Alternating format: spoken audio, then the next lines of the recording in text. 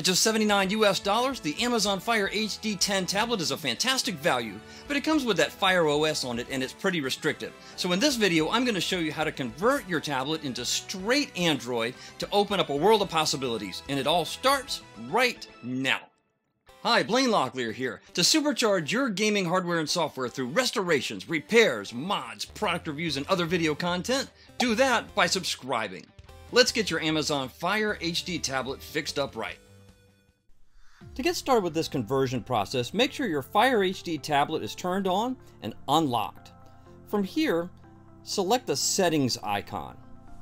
Once you're in the Settings menu, scroll down to the bottom until you get to Device Options. Tap on Device Options, and inside this menu, scroll down until you get to About Fire Tablet and select it. You'll get several pieces of information here. The one you're interested in is the serial number. Tap on it several times. I've already done this, but when you tap on this several times, you'll get a message pops up that tells you that the Developer Options menu is now available. Now scroll down until you get to Developer Options and select it. Even though this menu is available, it's off by default, as you can see on the top of the screen. From here, tap on that off so you can change it to on. Once it gives you this option, select OK to turn on developer mode. Now scroll down in the menu until you get to USB Debugging and tap on it to select it. It's going to ask you to confirm that you want to turn it on. Select OK to continue. Now press the Home button to go back to the main menu of your device. It's this USB connectivity that's going to make it possible to sort out the difference between Fire OS and Android.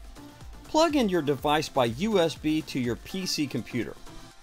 You'll see a pop-up message come up on the screen of your device saying that your device is connected to a low-power USB port. That's just fine, not a problem. What you want to look for is to make sure your device is actually connected for data transfer between the device and the PC. To verify this, swipe down from the top. In this menu, you should see somewhere just beneath the center of the menu that USB Debugging is connected. If you get this, then your device is correctly connected to your PC and you're ready to proceed to the next step. If you don't see this, go back and make sure that you turned on all of the settings as required in the previous steps.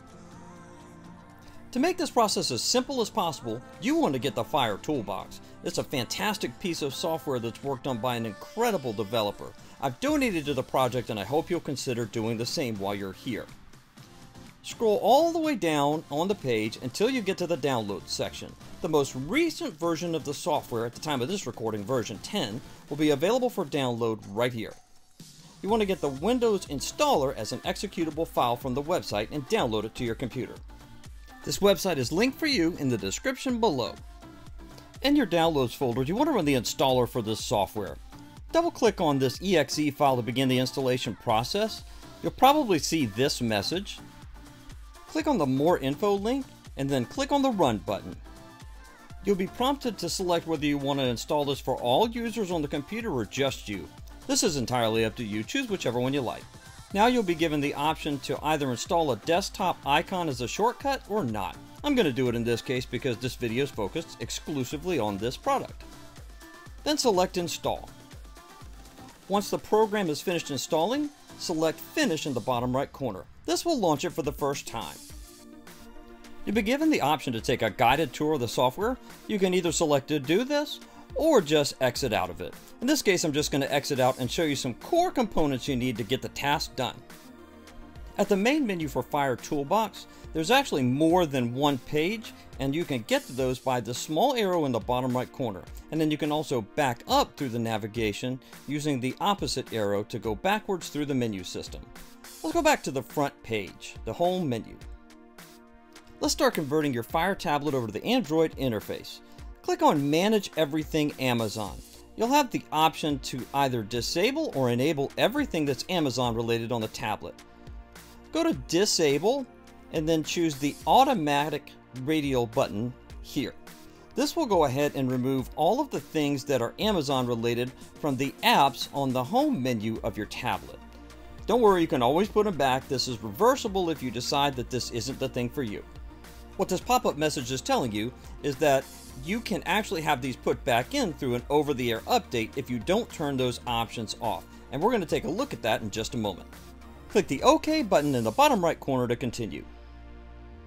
Once you start removing the Amazon interface stuff from the tablet, you're going to need to start replacing it. Go to the keyboard section here and select it.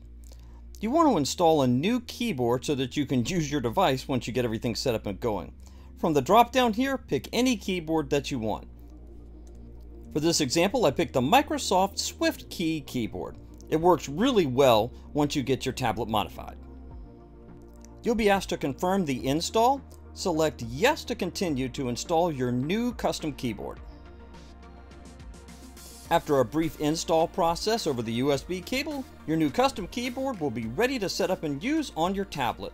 Let's go back to the tablet for a moment so you can take a look at what needs to be done to move forward. When the keyboard setup screen comes up, you'll be asked about getting better predictions for predictive text. You don't have to do this right now, so just tap on it and then select Not Now, and you'll proceed forward through the process. Let's get those Android apps installed. Go up to where it says Google Services and click on it with the mouse.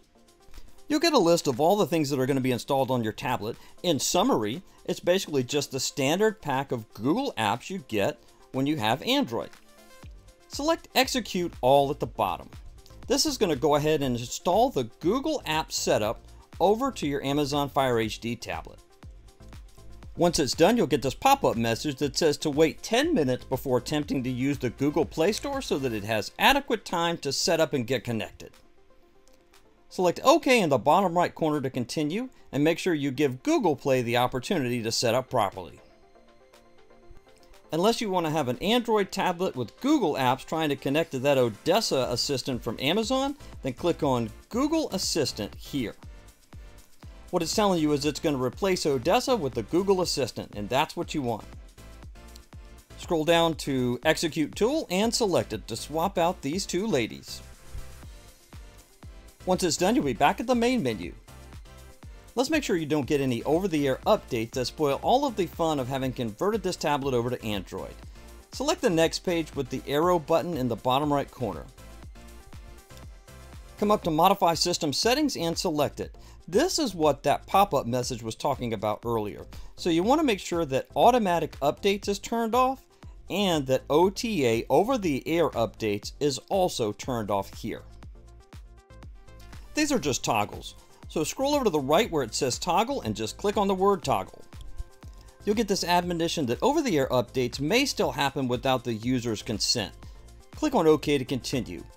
You know, you don't get to use cool words like admonition very often. You got to take advantage when you get the chance. Click the back arrow in the top right corner of the menu box to go back to the main menu. Let's get rid of those annoying ads that are on your lock screen on your device. Go up to the top right corner and select Remove Lock Screen Ads to continue. On this screen, come down to the bottom and select Execute Tool to remove the ads from your lock screen. Now I should say, if you really want to see ads on your lock screen, don't do this part. But I'm suspecting you probably don't or you wouldn't be here. Come down to the bottom and select Yes to continue.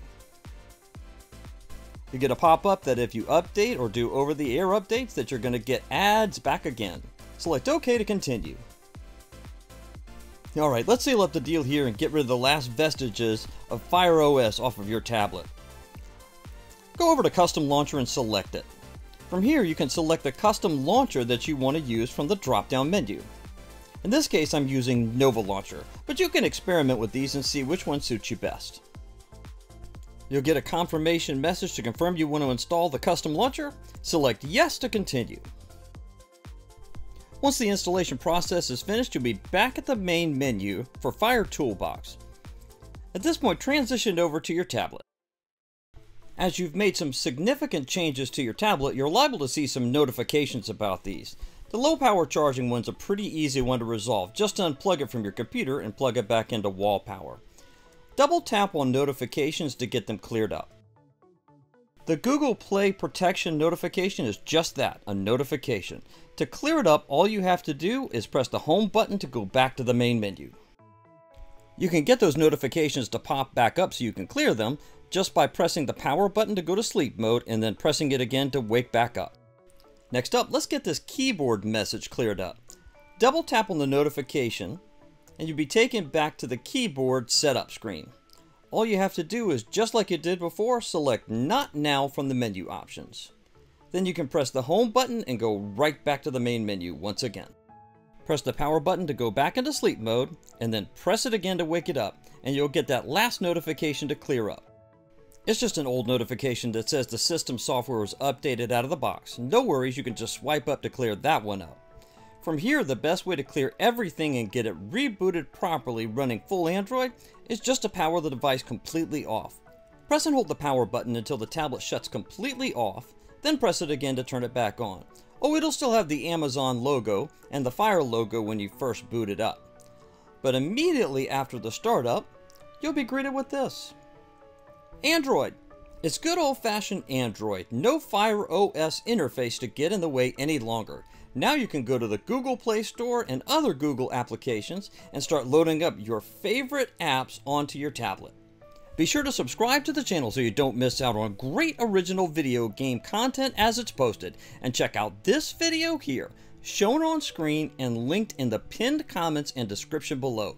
Thanks so much for being here. I always appreciate our time together, and I'll look forward to seeing you in the next video.